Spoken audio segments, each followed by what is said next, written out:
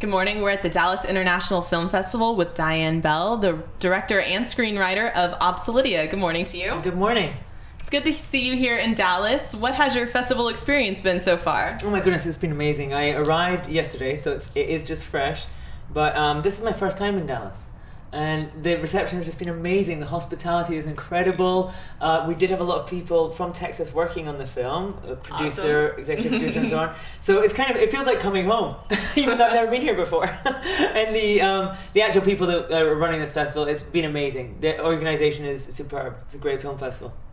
Well, we're glad to hear that you say that. Now, you just won a prize at the Sundance Film Festival. What was that like? Phenomenal. I mean, it's just beyond belief. We made this film completely independently, without any stars, without any major backing, and we submitted it at Sundance completely blind. So even getting into Sundance was incredible. Sure. I mean, I think they said 1.6 films of submitted films get in. Wow. Yeah. So, we were just overjoyed to be there. And then to actually win, and we won 2 awards, which was, it was mind-blowing. So you're the director and the screenwriter. First time at both. Can you tell us a little bit about the story and how'd you come up with it? Yeah. I've written other scripts. So this one, though, was really something I just wanted to write for myself. I started it during the writer's strike. Wow. And I really just wanted to write something, that was interesting to me. And I didn't think at all about what was commercial or, what would be successful or what I could sell. I mean, really, I wrote it for myself. I was sort of getting more and more obsessed, I think is the right word, with the rate of change in the world right now. And what's happening in many different ways. Both the fact that things become obsolete so quick. I think around the same time as I started writing it, I had a laptop that broke down and I took it into the store and the guy said, "But this is a dinosaur."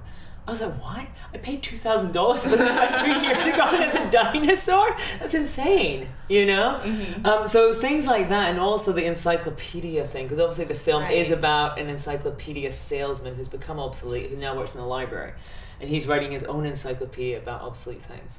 And that for me was like, I write in my local library, and I saw one day they were giving away a full set of the Britannicas for free. Wow. Yeah.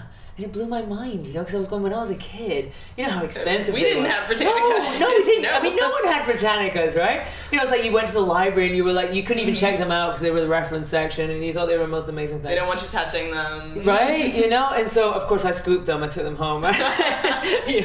Very happy to have the full set of Britannicas for free. And but I was blown away by that. And that was really the germ for the story. Mm-hmm.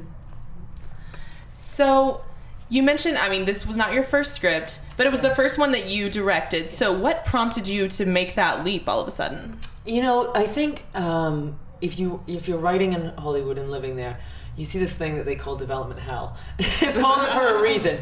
You do some great work and, you're getting paid and the script sells, but doesn't get made. And so when I wrote this, I just thought, what? I can do this one. And there's other things I've written that I would not have considered. Like I would just go, I've got an idea how to make this into a movie. Right. This time I wrote it very, with very specific places in mind and very specific people, and it's, it's small in scale, the number of cast, it's like, it was, and I just went, I can do this. And fortunately, my husband, who also produced the film, he's got tons of on-set experience. He backed me up, all the way, and was like, you can do this. And so I just thought, I'm just going to do it. I want to make something. I want to see it on the screen. So that's what propelled me to do it. So why did you choose to shoot in Death Valley? It seems like it would cause a lot of problems. I just love the area. Just before I started writing the script, my husband and I went on a camping trip there, and I was just blown away by how beautiful it is. And I'm an ocean person. I love the water. I swim in it as much as I can. So I thought, I'm going to go to the desert. I'm going to hate it, And actually, I went there and went, I get the same feeling out there that I get from the ocean.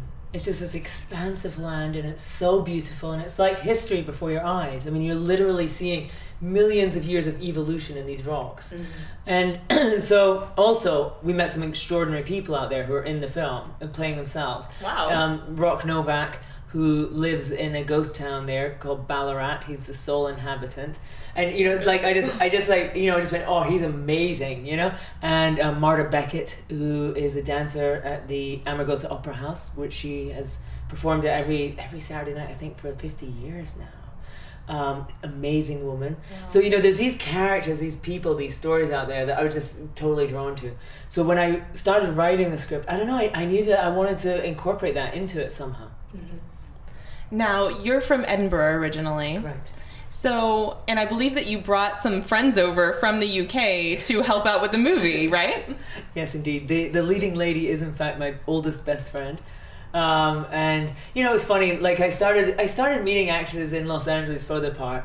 And then I was going, I don't know, I just don't believe any of these women would actually get in a car with a total stranger and go to the desert, right? You know, like they're great, you know, like I just went, I don't know. And I said to my husband, I was like, I just need to find someone like Gaynor over here, because Gaynor is like this, you know, massively free spirit and adventurous woman.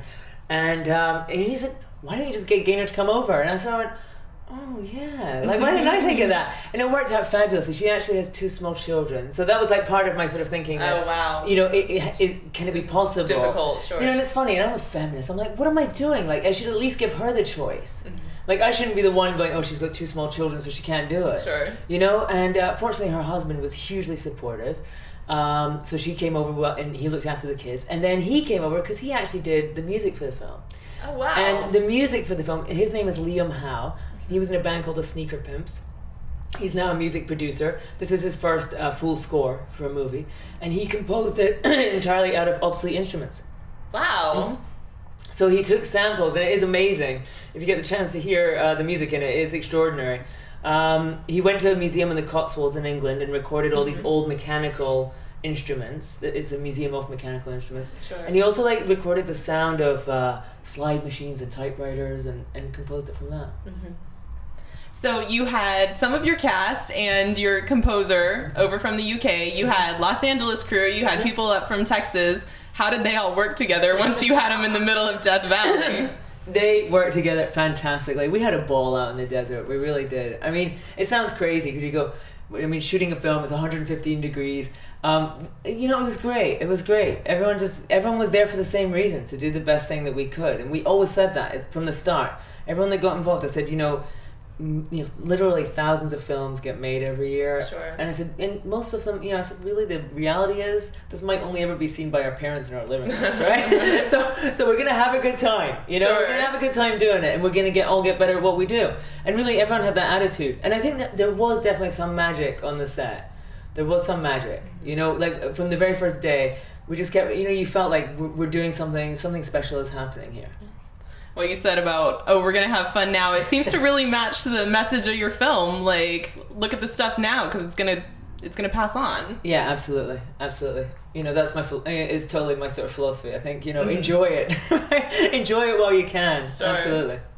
Well, thank you so much for coming in this morning to talk to you. It sounds like you guys had a great time, and congratulations on all the success of the movie, and we'll look forward to the next one that you direct. Thank you so much. Sounds like you got a great time ahead of you. Thank you so much. Thank you.